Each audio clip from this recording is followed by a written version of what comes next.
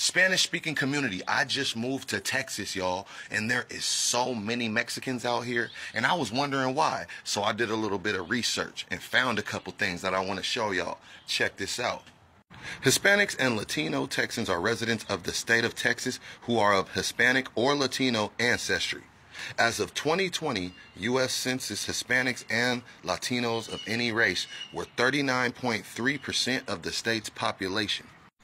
Moreover, the U.S. Census shows that 2010 estimated Hispanics population in Texas was 9.7 million and increased to 11.4 million in 2020, with a 2 million population jump from the 2010 Latino population estimate.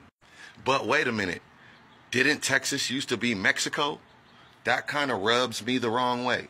So guess what? I did a little bit more digging because I didn't really like how they explained that shit. So let's check out some other things that I found. The U.S. war on Mexico secured Texas as part of the Southern Empire of Slavery and took another 1 million square kilometers of land, nearly half of the original territory of Mexico, as spoils of war. You see how Google does sometimes? I ain't even gonna lie.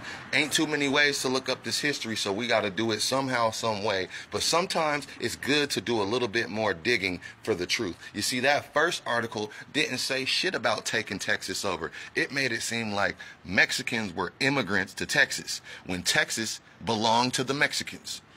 So stop doing that little bullshit trickery. Make sure y'all is doing your research. Make sure you're not just going to the first thing you see. Dig deeper for the truth.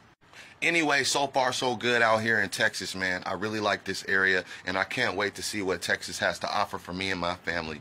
If you like my content, make sure you give me a follow, share this video out so everybody can get this knowledge, y'all. Much love.